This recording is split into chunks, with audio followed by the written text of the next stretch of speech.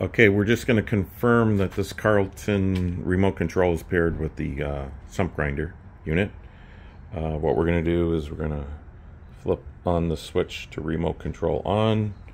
We're going to come over here and we're going to turn on the key.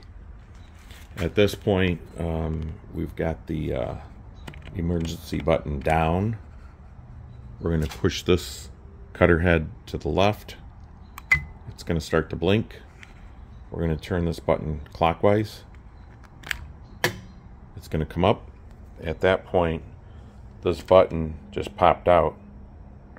When that button's out, that's a good sign.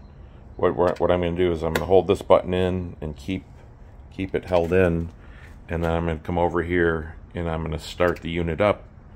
And then after it starts up, then I can let go of the button. Notice if I let go right now, the button comes out. So let me start this unit up real quick here.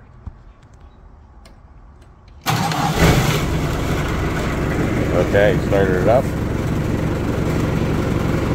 I let go of the button. So now it's communicating.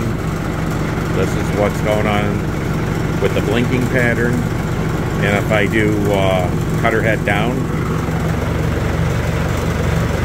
it's starting to go down.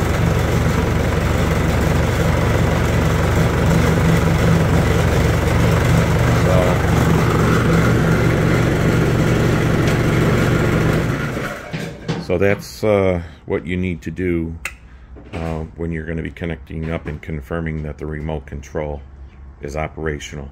In this example, we didn't have to reprogram the remote control to the receiver, which is inside of here, because it was already pre-programmed.